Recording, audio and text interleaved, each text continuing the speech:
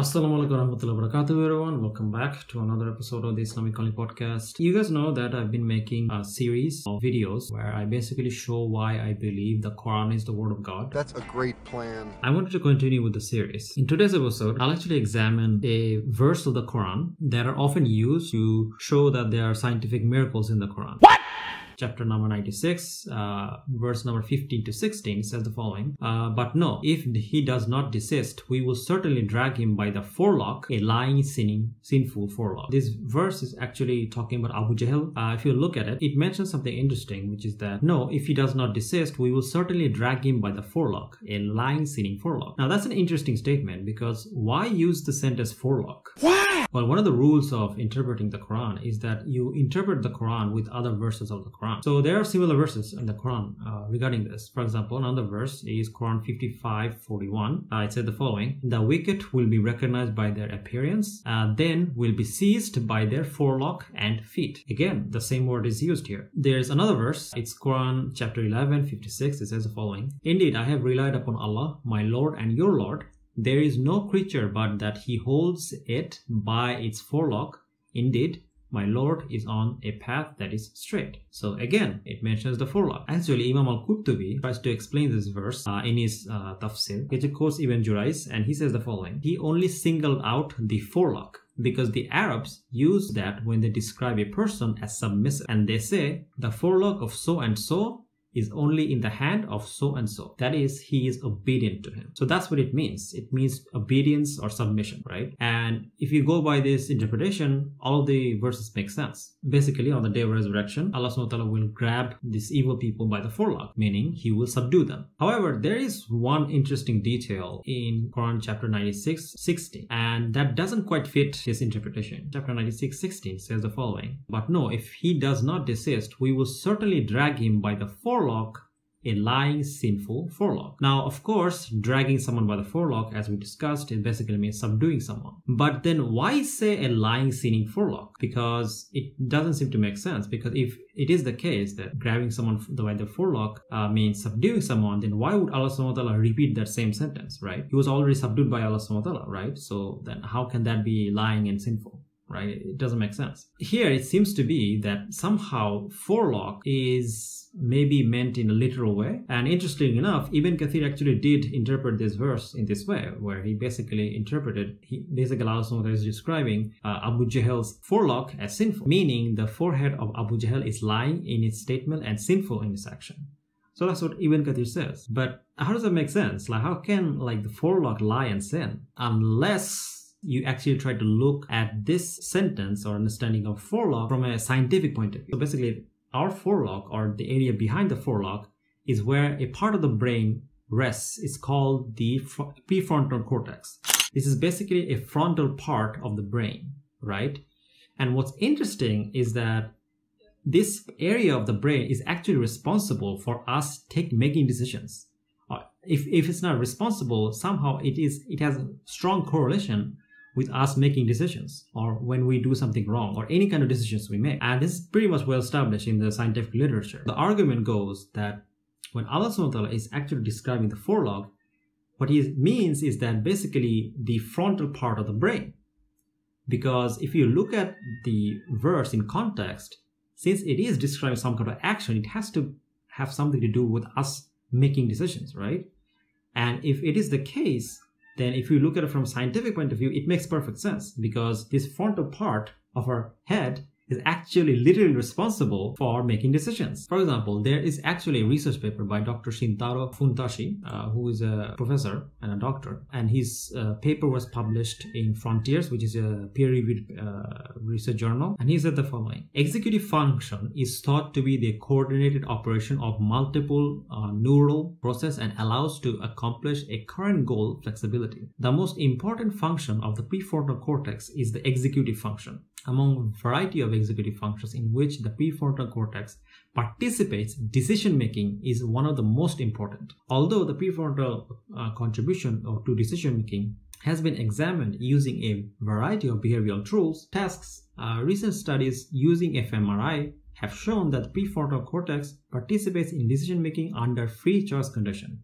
Since decision making under free choice condition represents the very first stage of for any kind of decision-making process, it is important that we understand its natural mechanism. So basically, he's saying what I just described. The prefrontal cortex, or the front part of our brain, basically is responsible for most of the decisions that we make, or all the decisions we make.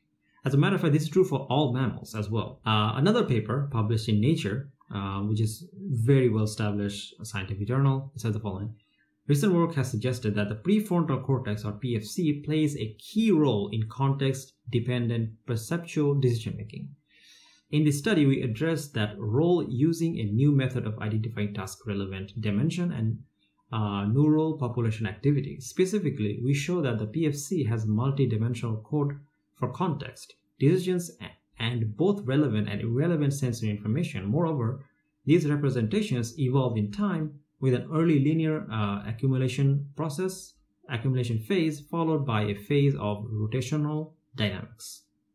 So this is why Allah subhanahu wa ta'ala describes Abu Jahl's forelock as lying and sinful, because it literally is lying and sinful. Like he uses this organ, or the organ behind his forelock, to engage in his lies, engage in his deception, engage in his sinful acts, right? It makes perfect sense. So that's the argument, actually. And I think, personally, this is actually quite convincing. Like, for example, someone could argue that, well, couldn't this mean like some kind of metaphorical way where basically, because maybe it's talking about when we do sujood, right?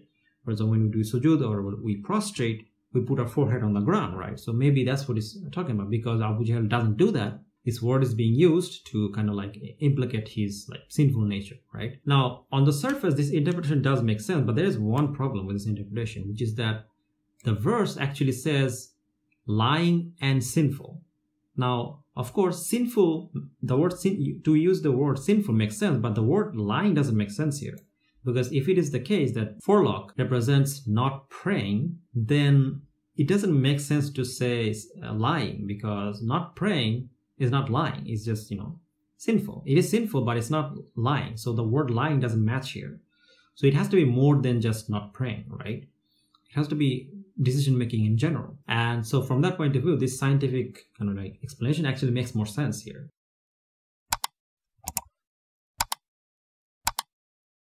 This word forelock is often used in other places as well. For example, there is actually a hadith where the same word is used. For example, it is in Sahih Muslim. It says the following.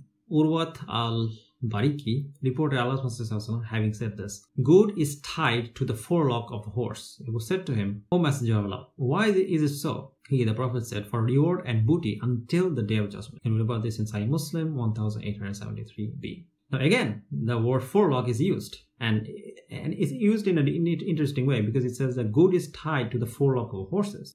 Now the thing is that, okay, we understand why it's tied to, like, human beings' forelock, right? Because of the prefrontal cortex. But what about horses? And then the Prophet then later describes, when someone asks him why, he says that for reward and booty, which means that it has something to do with the horse's action, right? And again, if you use the scientific interpretation, it makes sense, because the part of the brain that is actually responsible for horses making decisions is the cerebrum. And guess what the cerebrum is again behind the forehead, or the forelock. For example, I will actually show you guys a picture of this. You'll see it on the screen. For example, according to one article in MSD, it says the following. Central nervous system include the brain and spinal cord. The brain is divided into three main sections. The brainstem, which controls many basic life functions. The cerebrum, which is the center of conscious decision making. And the cerebellum, which is involved in movement and motor control. So these are the three part of the brain the horse have.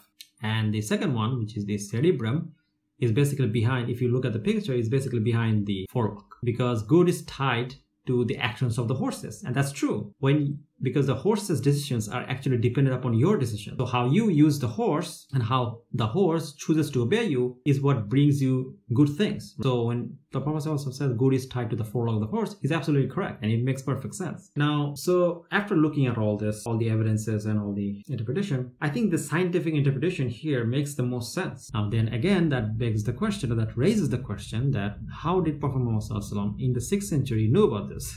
Know about the function of not only brain function of not only human beings but also animals like horses. Like, how do you know that? Brother has asked a very good question. So again, the best explanation here would be that whoever wrote this is someone who is all knowledgeable. That is Allah subhanahu wa ta'ala, or that is God. So inshallah, see you guys next time, inshallah. If you guys like the video, don't forget to like, share, subscribe. If you want to support me, then you can support me by becoming a patron or becoming a YouTube member. And inshallah, see you guys next time. Assalamu alaikum.